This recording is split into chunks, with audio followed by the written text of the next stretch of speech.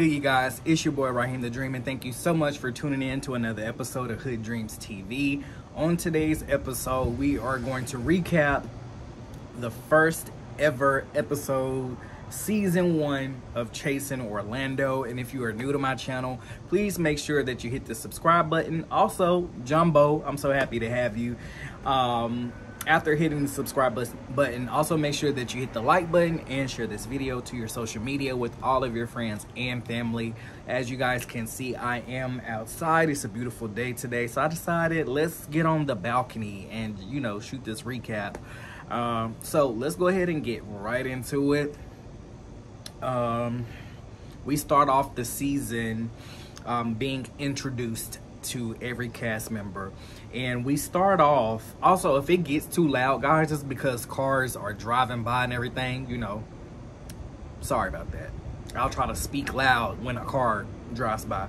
But we start off getting introduced to Chef Pablo. We also have airplanes driving by, flying by as well, so I'll try to speak a little louder. But we start off getting introduced to Chef Pablo. He states that he is a father of 3, so he has 3 children, and he loves to cook. He's a chef.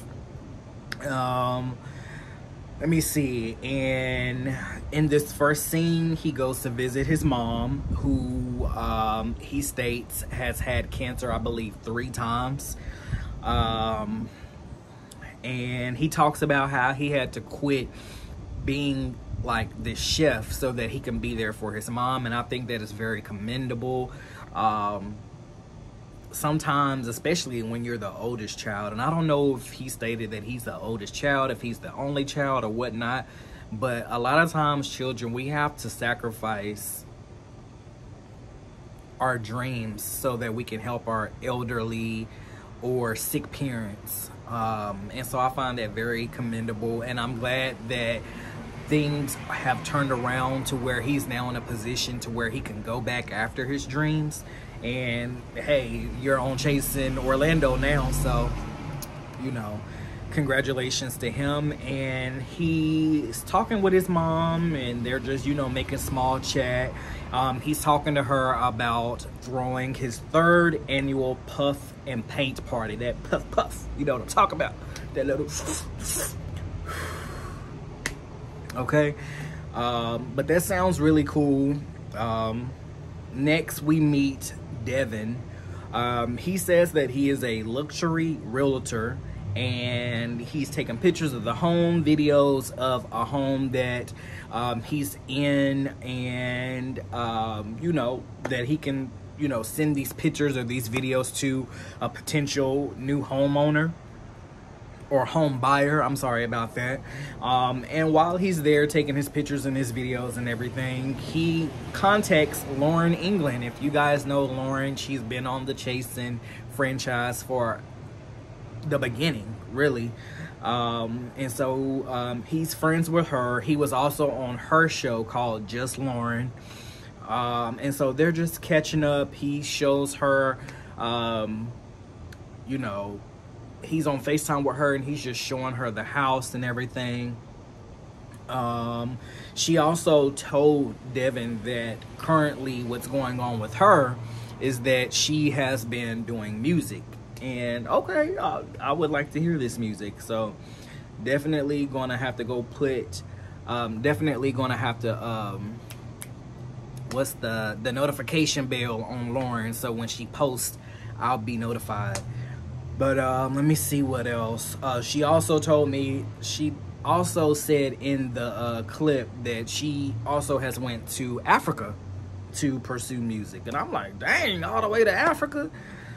But hey, that means we're going to hear this African vibe in the music. And so I would love to hear that, because you know Beyonce did that in Who Run the World Girls.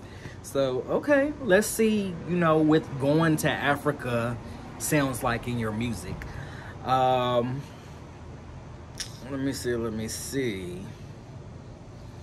Devin also tells us that he is from Alabama, but he moved to Florida And that's Alabama is where all his friends and family and everyone is still back at home.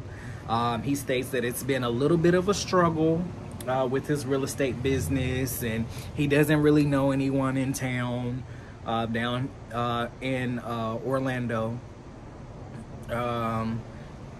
And when he told me that he had moved, I keep saying when he told me or she told me. Y'all didn't tell me. I'm actually watching it on the damn TV. So, but when he said that he had like relocated to Orlando from Alabama, I immediately thought, I was like, so I wonder if he relocated for the show, or if he had already moved to Orlando and then the show was presented to him.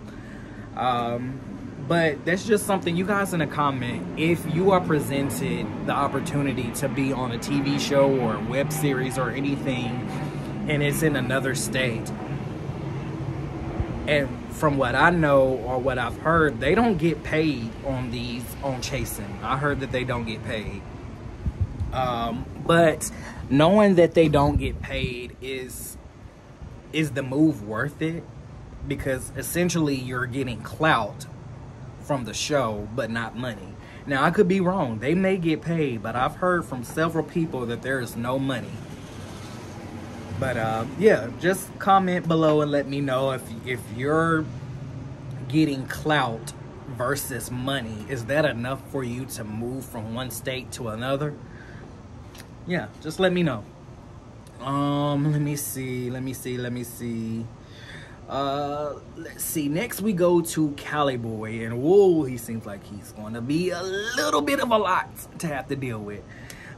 He says that he's a house father and a makeup artist, and from the looks of his makeup work and being a house father, it seems like he's very successful in both worlds.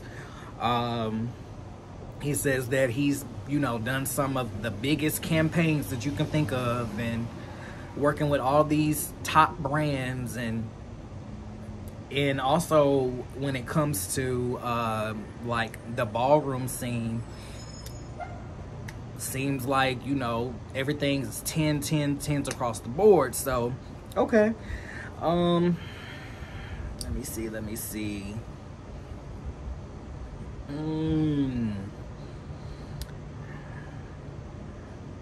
He did state that with Ballroom, he joined not that long ago, and he lost his very first ever ball, but he's never lost another ball since. So he's only lost one.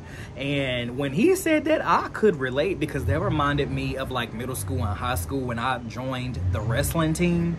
I lost my very first ever wrestling match in middle school. And it was my very first ever match. Not the little school bus riding by y'all. But yeah, it was my first ever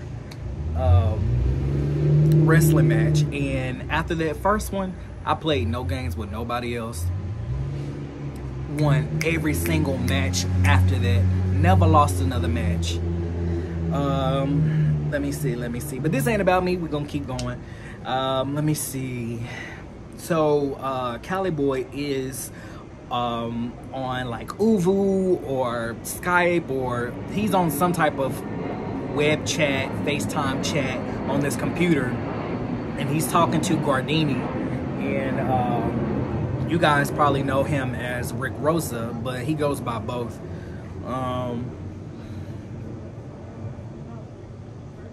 What's his name? Cali Boy, he's explaining to us how he knows Rick Rosa. And he's just explaining that he knows him because when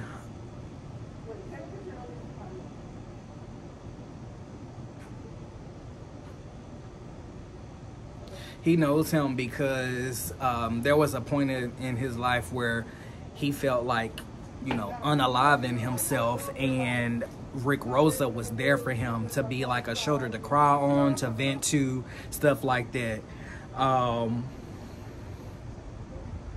Let me see. see. He also told us how his stepfather had cancer and had beat the cancer.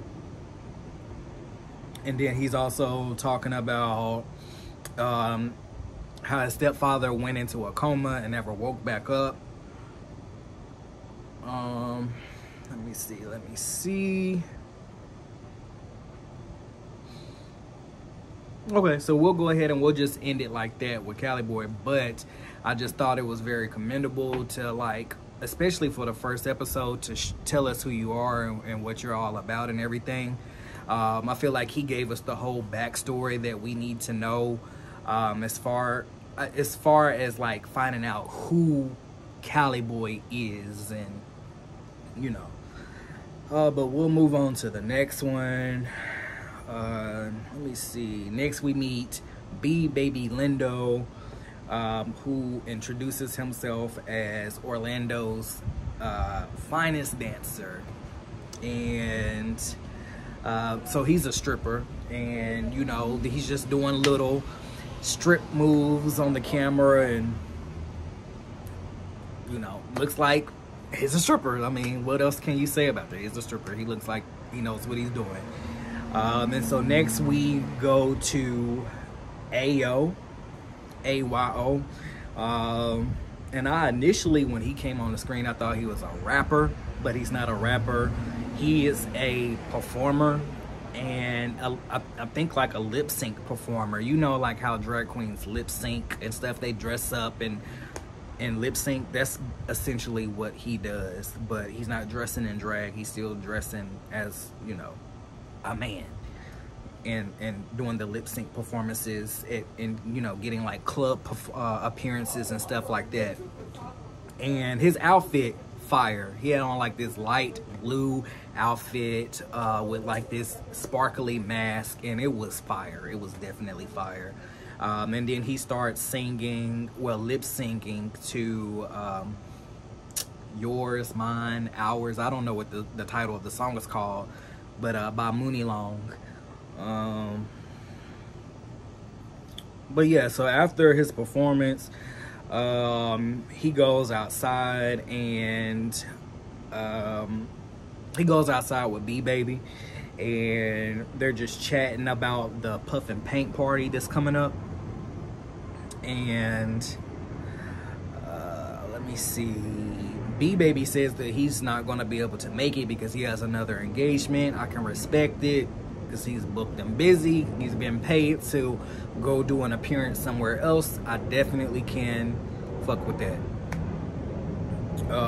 And then next we get to meet Remini. And he is a drag queen. Let's see. And says that by day he works with kids and adults that have intellectual disabilities, and by night she's a drag performer. Let me see. Okay, Remini starts to do a performance. The performance looked like it went really well, and just seems like he has a nice fan base, people that actually like really F with him. Her, because when you're in drag, I guess her. Also really pretty in and out of drag. Let me see. And so after the performance, she goes outside and she sits down with one of her friends and her boyfriend. They're outside talking, and they also start talking about the Puff and Paint party that she's going to go to. She says that she's not going to be puffing, but she will be painting. And she also talks about her relationship. She says that they met on Tinder. She had to explain to her boyfriend, like, look, I'm a drag queen, so if that's not something that you're into, then, you know, next. But he was in it. I mean, he was into it, and they're together now, and I think that was so cute. Also, they are interracial. Remini is black, her partner is white, and you know, I love that. Let me see. Next, we meet Max Anthony Cortez, who is the CEO and boss and an esthetician of his own esthetician business. He says that some things happened to where he now has to do his services from his apartment. And he used to have a spa, but like I said, some things happened and now he's no longer in a spa. He's actually doing his services from his home. And when I heard that, I know a lot of people might try to shade him or they may have something bad to say about that. But I think people who are estheticians, all right, love you back. My babe's leaving. Love you too. I think people who are estheticians or you do services similar to that, I think it's quite great for you to, you know, work from home. You don't have to be paying for two different rents, especially when you're paying rent where you live at and then you have to pay booth rent at a salon or a spa or anything like that. And so now you're paying two rents.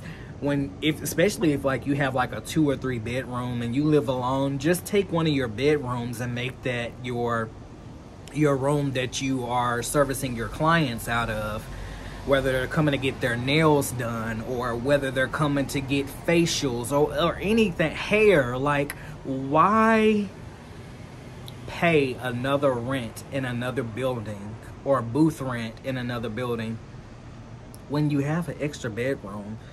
You know, save that money. That's an extra $1,000 per month or more, depending on how much you pay. Do that shit at home. Do that shit at home. Your clients are not going to care as long as the finished results are immaculate, perfect. They're not going to care where they're coming to get it done at. They may want, you know, they might prefer for it to be in a salon or something, but there's a lot of clients who are not going to care. They just want the service. And so I see nothing wrong with him, you know, working out of his home. I would, if I was in that same predicament, I would do the same thing. Let me see.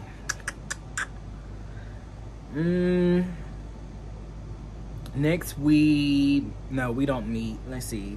Next, Devin goes to visit Max at his apartment, and he's getting like some kind of facial, and they're meeting for the first time in person. But they were already friends on social media, so they're meeting for the first time in person. And while they're, you know, meeting and connecting for the first time, Devin is getting a facial. And so I really loved that Max, he was actually like all about like the business first, because they were about to start like drinking and stuff. And Max is like, okay, before we start drinking, let me, you know, take care of the business first and get this facial on up out the way. So I like Max. And then next we jump to the puff and paint party. And Pablo, he says that he was at the party early, but then he left. And when he came back to the party, it had already started. So he came back to the party late after it was already started. And Ayo, he gets to the party, and I guess he's looking for Pablo, and Pablo's not there. But clearly Ayo is not on black people time. You know, it's a whole thing in the black community about colored people time. He's on time. Let me see. Devin arrives to the party after Ayo and Max. Let me see. Also, Devin thinks that Pablo is handsome. And he is. Let me see. We also meet Marley J. We're introduced to Marley J, who says that he is a rapper. And we didn't really get to see too much of him on this episode, so maybe we'll get to see more of him. I'm sure we will in, you know, another episode. But he comes in and he just seems like he's pretty, you know, just reserved, and if the mess doesn't involve him, he's just gonna be over here in the corner. And look, I fucks with it. Let me see. And then lastly, what's his name? Cali Boy comes to the Puff and Paint party. And he comes in when Max and the rest of the guys, they're sitting at the table and they're talking. And he came in on a conversation that they were having where Max, he was like, he's not from Orlando. And Cali Boy's like, well, what's wrong with Orlando?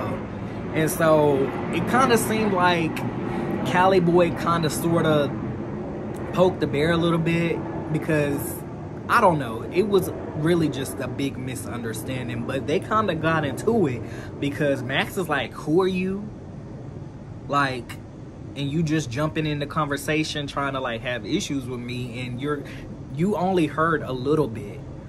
And so I guess Cali Boy thought that Max was like talking crap about Orlando, and Max is like, I wasn't talking crap about Orlando. But yeah, it kinda, they just started arguing. They really started arguing, and I would have been so embarrassed sitting at that table if I was one of the other guys that wasn't in the argument. I would have been so embarrassed. I'm like, this is literally the first episode, and these guys don't know each other, and they're arguing. Why am I here? Why am I a part of this? And a couple of them actually got up and walked away, and that would have been me too.